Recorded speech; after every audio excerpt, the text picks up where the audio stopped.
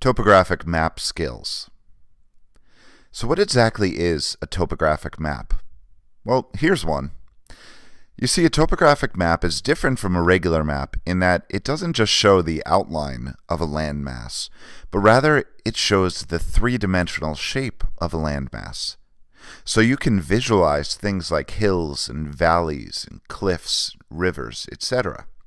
This particular topographic map shows an island surrounded by the gray ocean. Each of these lines is called a contour line, and it shows the elevation of that particular spot on the island. So for example, if you were standing at point D on this map, you would be at an elevation of 200 feet above sea level. Why? Because point D is located on the 200-foot contour line. So what that means is we have an island here with the highest point right by that triangle, which is labeled 325. So today we're going to talk about some of the skills you need to have in analyzing a topographic map. And it really boils down to 6 basic questions that need to be answered. First, what is the map's contour interval? Second, what is the highest or lowest elevation shown on the map? Third, where is the steepest and flattest part of the map? Fourth, what direction is a stream or a river flowing? Fifth, what is the gradient of a particular slope? And sixth, what does this landform look like from the side? In other words, what does the profile view look like? So what I want to do is go through each of these questions and give you an example of how they can be answered. Let's start with the first question. What is a map's contour interval? Well, first off, I mentioned that these lines are called contour lines. So when we say contour interval, we mean how much is each line changing by. Let's look at a map. Now in most maps, the contour interval will be labeled. For example, on this map, the contour interval is 10 feet, and it's labeled for you right there on the bottom. However, we are going to come across circumstances, like on this map, where we don't have a contour interval, and we're left to our own devices to figure out what it is. Now this particular map has a handful of contour lines, and you'll notice that some of them are darker in color. Well, those are called index contours. We have a 50 index contour and a 100 index contour. And then we have some other lines that aren't quite as bold. And so we need to use this information to figure out how much the lines are increasing by. Well, if you do a little bit of math in your head, you would figure out that this line right here must be a 60 line, making this a 70, an 80, a 90. Now, that tells me that the interval of this map is 10, and I figured it out just by counting the number of lines between the 50 and the 100. You might have to do a little bit of trial and error, but eventually you'll be able to come up with the amount that each line is increasing by, also known as the contour interval. Next, how do we find the highest and lowest elevation on a map? Well, again, let's go back to that map we saw before.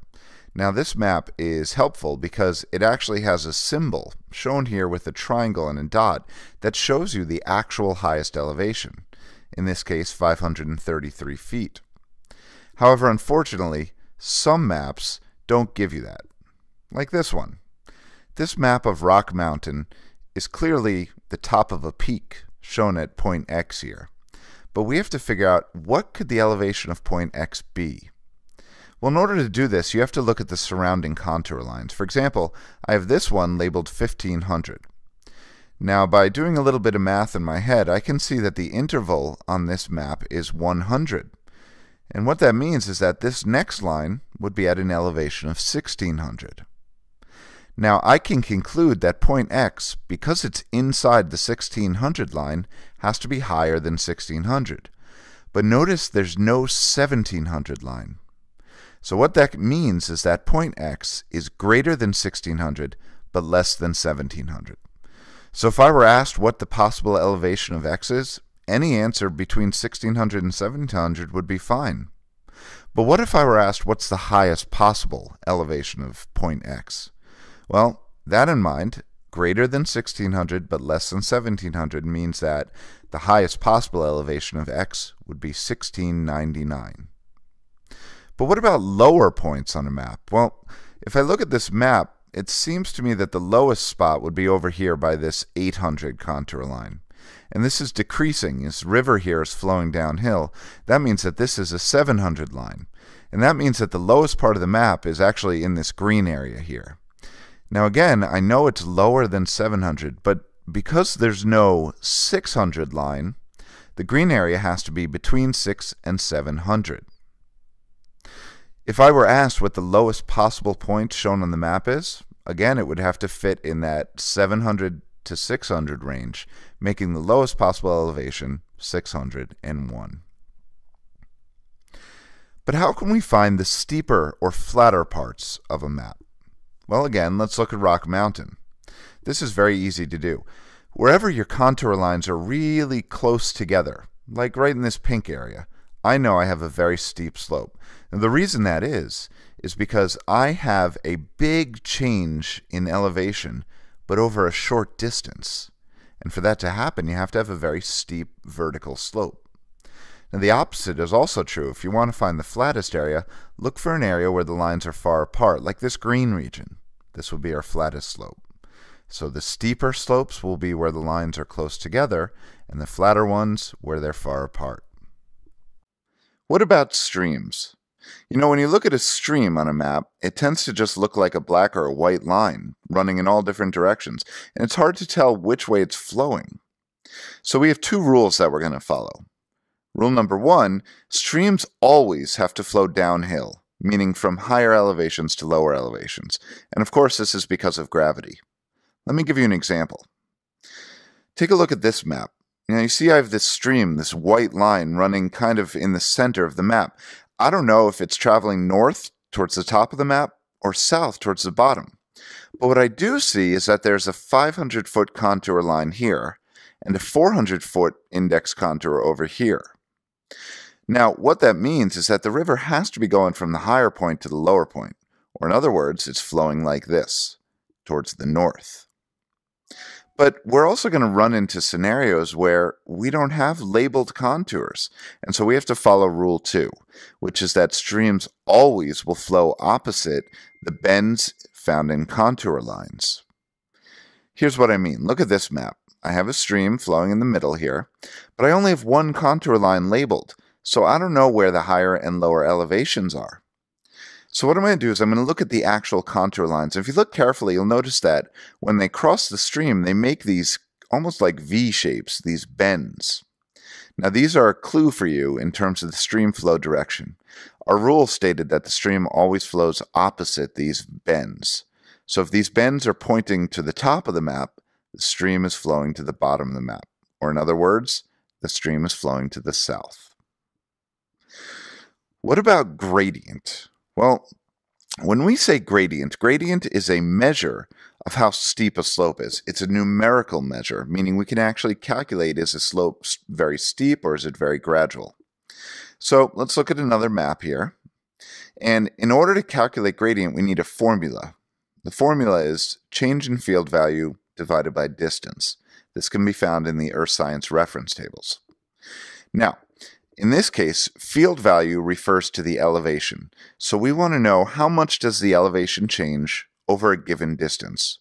So let's say we want to find the gradient between points x and y. Well, I have to find the elevation of x and y.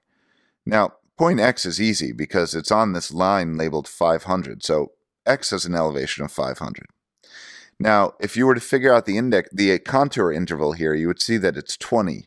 And by doing a little bit of math here, you would see that point y has an elevation of 420. So I've got my changes in field value. It changes from 500 to 420.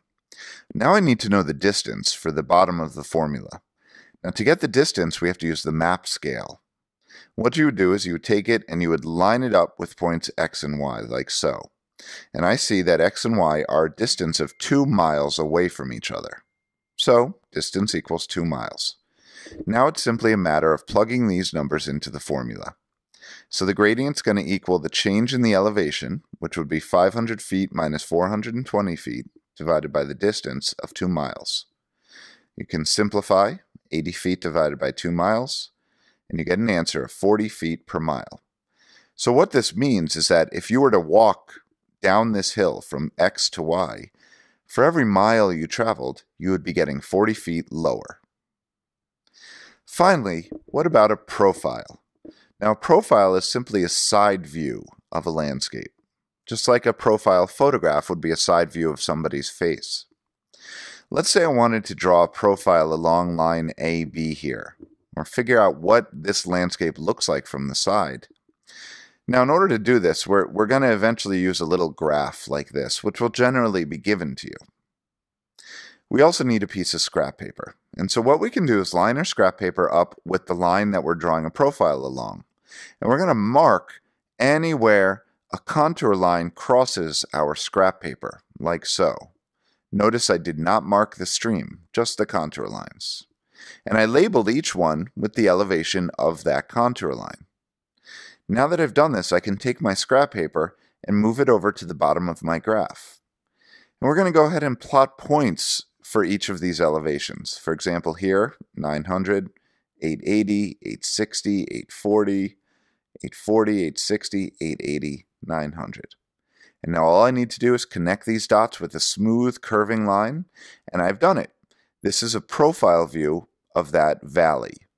That white stream there, that would be flowing down at the bottom of this valley. And so that's some basic topographic map analysis. Thanks for watching.